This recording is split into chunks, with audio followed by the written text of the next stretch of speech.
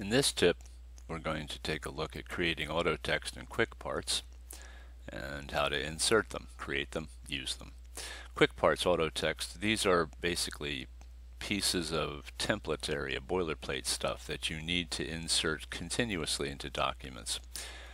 For example, here we have a paragraph. This is a standard paragraph that is entered into numerous documents that you may be creating. On the Insert ribbon in Word, you will see in the text group Quick Parts. You can select Save Selection to Quick Part Gallery. You can give it a name, select the gallery that it will go into, etc. Notice please that this is the Quick Parts gallery by default. I just want to clarify quickly the following. If you use the shortcut key of Alt F3, notice this creates a auto text by default. You can change that gallery by selecting the Quick Parts from the gallery, but we're going to go back to the Quick Part, save selection to the Quick Part gallery. We're going to give this a name, and we'll call this video paragraph. We'll save it to the Quick Parts gallery. The category, the general, or you can create your own category if you need to. Add a description if desired. Save in the building blocks template. You could also save it to the normal template, but building blocks is probably recommended. Options, you can insert the content only, insert content in its own paragraph, or insert the content in its own page. We're going to leave it at the default, just the content only. We're going to click OK. It is now saved to our Quick Parts. If I need to insert this into any document in any location, place the cursor where you wish it to go. Quick Parts, here's the general group, and notice I can click, and it is now entered into the location I selected.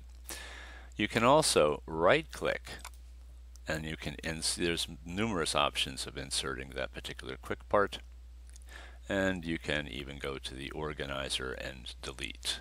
So if I come back to the organizer and delete, it highlights what I have just created here, and I can simply click delete and it will be gone. You'll of course be asked to confirm that deletion. Again, you can add Quick Parts auto text. You could add tables, graphics, multiple paragraphs, whatever you need. We're going to add this to our auto text group just to show you a quick little difference. We'll call this table.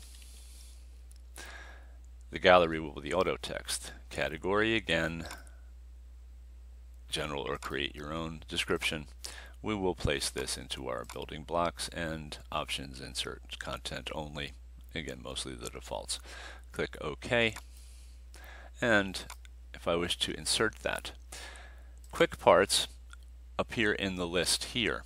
Anything you save to your auto text will appear in the auto text slide out menu, and again the same options. You can right click and select multiple options for inserting, or I can just click it and it is inserted.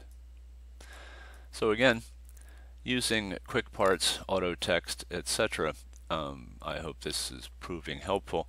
If you have anything that you need to reuse continuously, I would recommend that you use the Quick Parts and auto text in Word, and it might save you some time. Hope this was helpful, and thank you for watching.